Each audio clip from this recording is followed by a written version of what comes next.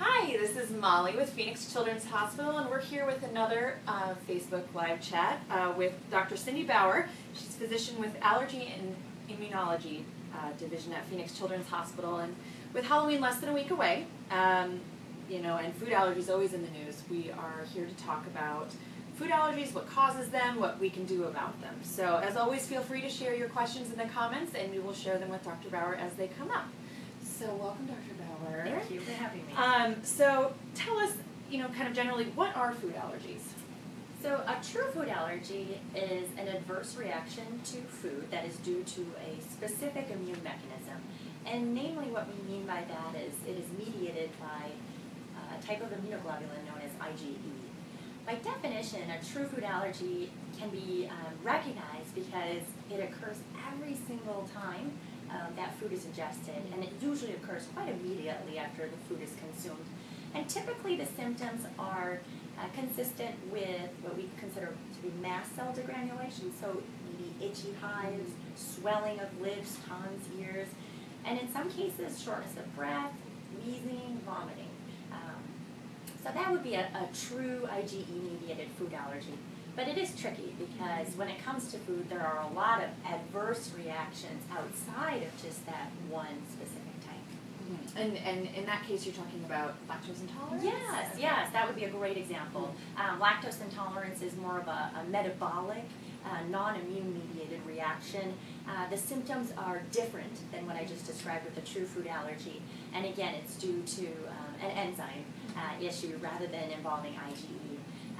Another kind of tricky one are like the eosinophilic gastrointestinal disorders, like eosinophilic esophagitis. Those patients have somewhat true food allergies, but not entirely. We consider it like a mixed disorder where IgE is involved, but not entirely. But yes, there are many. Celiac disease is an adverse reaction to food, but again, different than the true food allergy.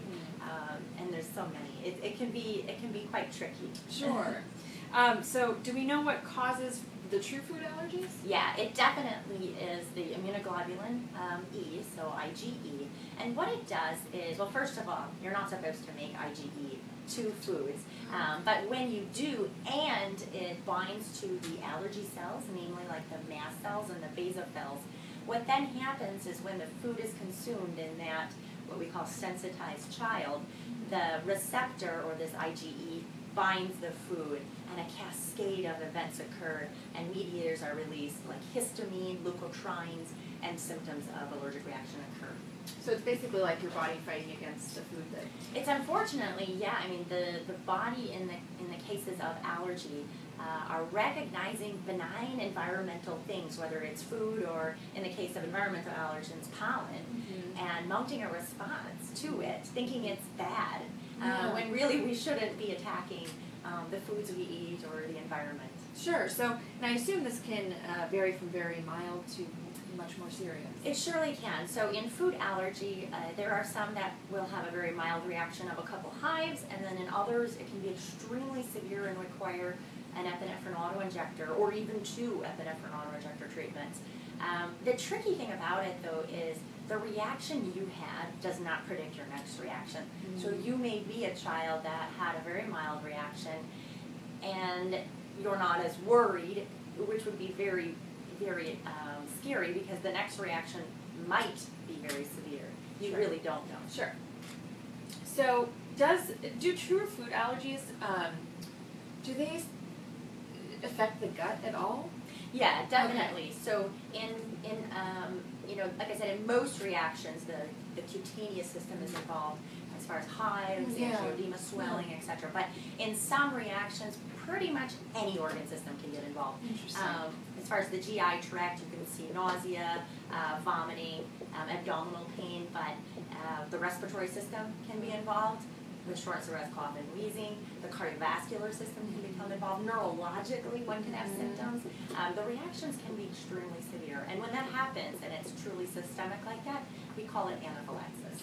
That's what I was going to ask. So what's the difference between, food allergy and anaphylaxis? Is it the same thing? It's just it's a spectrum. So if you have a food allergy, you are at risk for anaphylaxis. And like I said, you may have just had urticaria or hives upon first ingestion, and then on the next ingestion, it could be the same, or it could be more severe. It could be systemic, and then in that case, we would call it anaphylaxis. Anaphylaxis can occur to other things outside of food. Those with stinging insect allergy, like venom or imported fire ant, if stung in the susceptible person, they can go into anaphylaxis and end up in an auto-injector. Medications, so drug allergy can result in anaphylaxis. So yeah, it's a very, very scary reaction. Yeah. So we have our first question from a viewer. Is there anything else other than food that can cause your throat to swell, like anaphylaxis? So you mentioned the stings, things like that. Stinging insect, I think, is a big one. Drug allergy is another one. You know, if you're talking just throat swelling, there are conditions where people can have just what we call angioedema or swelling. And in some cases, it can be hereditary. There's one called hereditary angioedema, where people of any age can inherit a condition where they just randomly swell up, and it can last days on end, and it's quite scary. There's other conditions where we don't know, and they'll just swell with no other symptoms typically, and that may be just idiopathic angioedema. We can't figure out why.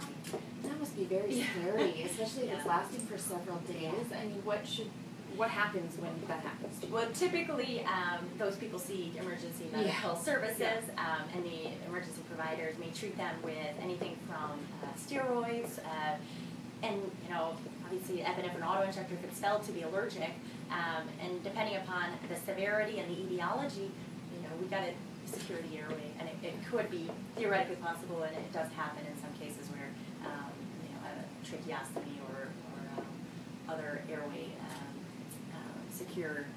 the airway is secured in other methods. I don't do that in the emergency department, and I am so grateful for my colleagues that do. I follow up with you afterwards, but I don't do surgeries. Yes. So another question that we got is, can you have an allergic reaction to a virus? Good question. Yes and no. We definitely frequently, especially in children, see the development of urticaria or hives, and in some cases swelling, which we call angioedema, due to a viral infection. And in those cases, the child will be walking around with hives and swelling out of nowhere, and it typically lasts days, you know, maybe a week to two, the kind of the duration of a virus. Your child may have fever, and you might know they're sick at the time, but usually you don't always suspect that it's the virus doing it. You think, did I give them a new food? And you may not have. In many of these cases, you didn't. Did you get a new detergent? Probably not related. And you may think, oh, maybe it's the antibiotic we just started because they're sick. And that happens all the time. And in many cases, the antibiotic was an innocent bystander. It really was the virus. So yes, viruses can kind of produce the symptoms of an allergic reaction. And oftentimes, seeing an allergist can help you sort that out. Because in your situation, it's scary and totally confusing. And you want to know what it was before you just assume the virus, or you assume something else, like the penicillin, you know. Right, of course. So another question we have is, can you have vomiting as a reaction to a dog? So I assume a dog allergy, is that possible? You know, typically environmental allergens, in contrast to food allergens, don't cause anaphylaxis, which is fortunate in most cases. So you'll typically see with, you know, animal dander allergy, pollen allergy, nasal symptoms or ocular symptoms like sneezing, stuffy runny nose, itchy watery eyes. Asthma can flare in some with coughing and wheezing. But again, it is quite uncommon to go into a systemic allergic reaction with vomiting and needing an EpiPen or other epinephrine auto-injector due to animal allergy. But again, I suppose it depends on the child and it depends on the exposure. If you were taking a nap in a, you know, the dog's pillow, dog bed, anything can happen. Sure. So another one we have is, so as far as the accuracy of testing of food allergies, you know, blood versus skin, you know, can you talk about that a little bit? Yeah, so the diagnostics in food allergy are basically looking for that IgE, immunoglobulin. But unfortunately, the presence of the IgE is not completely in and of itself diagnostic. There are cases where a child or adult can have IgE to the food, but not clinically react. So that might be considered a false positive. So it's a little bit trickier than we'd like it to be. It really takes, we need to take the clinical context into consideration, then use appropriate testing, and then put it all together to diagnose a food allergy. But anyways, of the two available methods to really assess for IgE, the skin prick testing is very nice in that it's quite quick and you get the answers back while you're still in the office. The devices that we use typically are very well tolerated in most children, and depending upon what we're testing for, we may use an applicator like this where you can do multi-allergens faster, which is a little more, I think, pediatric friendly. In other cases, we need to do it individually. But again, this is predominantly a plastic applicator. The blood test, in contrast, is going to be your standard blood draw, and it just looks for IgE that way. I think one of the negatives that I run into is the results come back after the visit. And the families, they're seeing you, they want to know right then and right there as much as possible before leaving. Sure. So with these applicators, are you literally putting different allergens in each one? Yeah, so if you're testing for environmental allergens, we would place, say, cat, dog, and in the cases of these allergens, it's always the major protein that has been purified.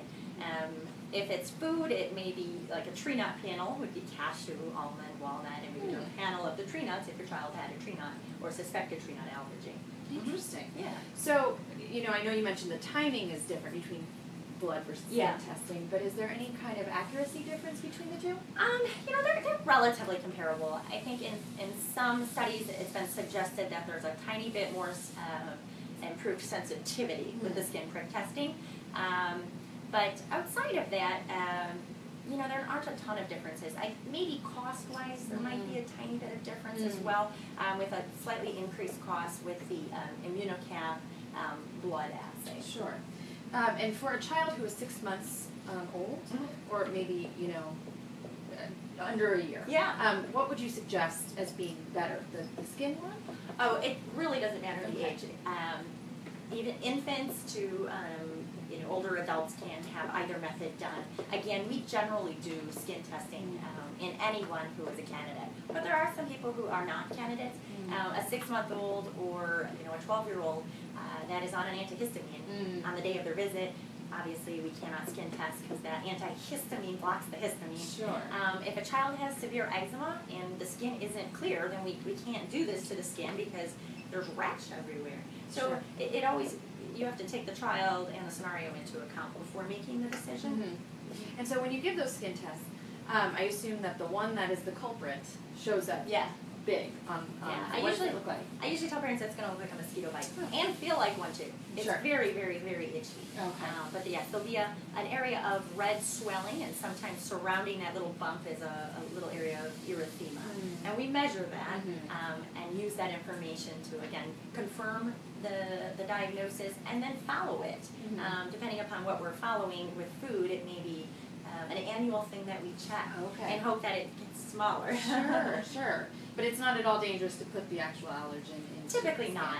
Surely in the medical literature, systemic reactions have been reported to skin testing, but they are extremely rare. And you're in the hospital already, so that's good. So another question we got was, what's the easiest way to check for throat or tongue swelling in a baby? Would larger cheeks, larger neck, sort of the grunting noises help you make a decision? Yeah, if a child is grunting and in any distress, I would be calling 911 and getting emergency medical services. The airway is just not anything you want to mess around with. So if a child seems to be distressed and having difficulty breathing, call 911. And then in the meantime, if you want to attempt to make an assessment, obviously we use tongue depressors and try to get the tongue down and look around, open out. But it's not easy. And it's a stressful situation, yes, it is. And with babies, they can't talk about what's wrong. So, how do you, as a parent, that's why I said if they're fussy, if they appear to be in respiratory distress, if there's any cyanosis or blueness that you might see, you need help. And particularly if these symptoms are following an allergen exposure, like if this was the second time you gave them peanut butter and they're doing this, then there's no questions asked. Or if they just got stung by a bee and they have hives and they're doing this. So again, you put it all together, but in an allergic reaction, it can be fatal. Yeah. So you need to take it seriously. Yes, very much. And if a blood test is positive but the skin is negative, or vice versa, is one more accurate than the other? Again, we really use all information when we make a clinical decision. And if there ever is a time where the two methods are in disagreement or we're not certain, we then consider our gold standard. And the gold standard to diagnose a food allergy is what we call an oral food challenge. We give the child the food. We do it in a very safe setting in the Allergy Clinic with increasing doses of the food spaced out over time, examining, checking vital signs between each ingestion of the food to make sure that they're safe. And sometimes it's not uncommon to have a positive skin test, especially if it's not that positive, or a slightly elevated blood test, but again, not through the roof, and the child passes. That's why food allergy is really tough, is again, these tests don't always agree, as mentioned, and they can still be positive and not clinically relevant. Sure, and that's what I was going to ask too. You mentioned false positives. I mean, does that happen very often? It does happen, especially if the test is done to a food that the child is eating. So ideally, allergy testing shouldn't be done to a food that a child is eating without a reaction to. It really is meant to be used to investigate foods that are suspicious for being true food allergies, in that they caused any of the symptoms I mentioned immediately after ingestion, particularly if it's a repeatable thing. Sure. So, we mentioned earlier that Halloween is next Monday. Yeah. Exciting. Can you talk a little bit about how children with food allergies can maybe approach trick-or-treating? Yeah, I think, it really depends upon their parents. The children are excited and they want to have fun, and if you're prepared, I think you can make it a wonderful and safe experience for the child. There are a lot of options that parents can pursue. One option would be to, approach your neighbors with goodie bags and say, when my child comes to your door, would you mind giving them these stickers or this treat, something that you know is safe. That way, you can be relaxed to a degree that night when you're out, knowing that you have safe homes that are designated. Another option is, especially with children that are understanding and willing to work with you, is to have an exchange policy where no candy is consumed during trick-or-treating unless it's a candy you bring and give to them. But at the end of the night, you swap out candy with candy that they can have. So mom might take the Reese's peanut butter cup and the child gets a Starburst in exchange so that they can still experience it, they can get the candy, but of course they only consume things that are safe, or non-food items are great too. Sure. The Teal Pumpkin campaign that FAIR, the Food Allergy and Research and Education national campaign, has been promoting is also a great way to recognize those homes that are likely to be safe to bring your child to. Those homes may be giving out all non-food items, or they may have two reserves where they have some candies, but they also have something else that's allergy friendly. And definitely if your child has food allergies or food sensitivities, that's a home that I would go to. For some, trick-or-treating just isn't an option, and that's okay too. Children can either stay home and hand out the candy, or you don't have to participate at all. You can have a little Halloween party at your home and just do your own movie watching, snack eating, event. Sure. So another question we got is, can immunodeficiency cause an allergy? No, not specifically. So primary immune deficiencies are where your immune system is typically missing a piece, and people with immune deficiencies often have recurrent infections and a spectrum of other symptoms depending upon which immune deficiency. There are a handful of immune deficiencies where they also have allergy, whether it's severe eczema, multiple food allergies, but I wouldn't say that it's the immune deficiency that's typically causing it. Again, the cause of food allergy is going to be the making of IgE that binds the allergy cells and then causes that cascade of events to occur when the food is consumed. But they are related in a very complex sort of way. Sure. So you've mentioned a few different types of food allergies. What are the most common food allergies? Yeah, so about 90% of food allergies are to one of 6 foods. Cow's milk, peanut, soy, egg, wheat, and fish. Oh, and tree nuts. I guess I should lump all nuts together, even though peanuts are definitely separate than the tree nuts. But yeah, nuts as a whole. Those are the major big 6, as I like to think of them. Interesting. So what are some of the symptoms we mentioned? Throat swelling, hives, things like that. Are there any, other specialized symptoms that might show up with an allergy? I think the biggest one that parents need to know is the cutaneous symptoms, because 90% of the time an allergic reaction is going to have those. And they're most visible. Yeah, they're really visible. Yeah. You should have quite obvious hives, itching, and then if angioedema or swelling is involved, again, that should be very visible.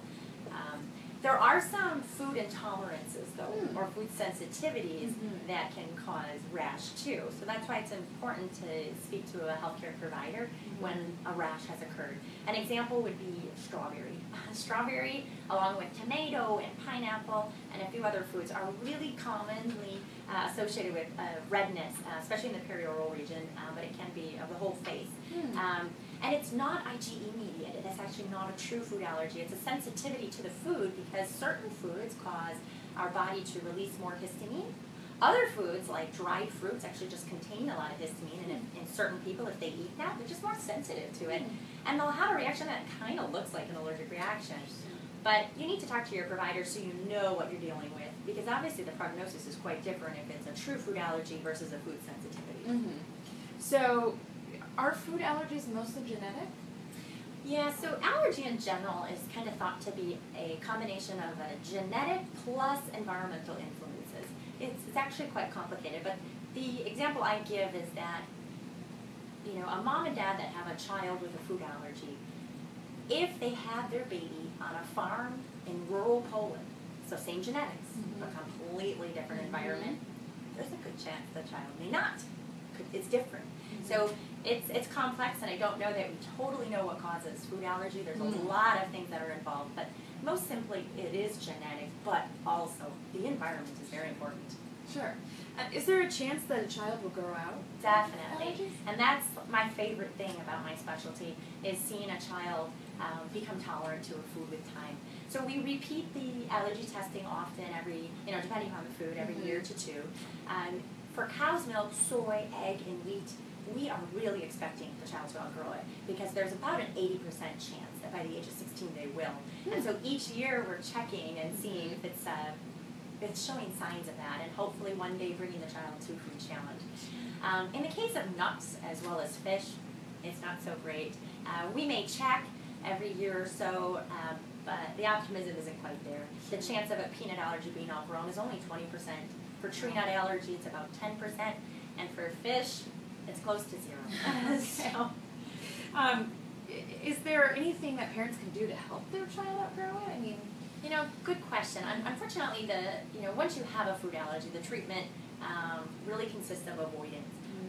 The one thing that we have found, though, is in the setting of milk and egg, once the child is found to be likely tolerant to baked egg or baked milk, routinely giving the child that form of the food actually does help expedite their acquisition of tolerance or becoming not allergic.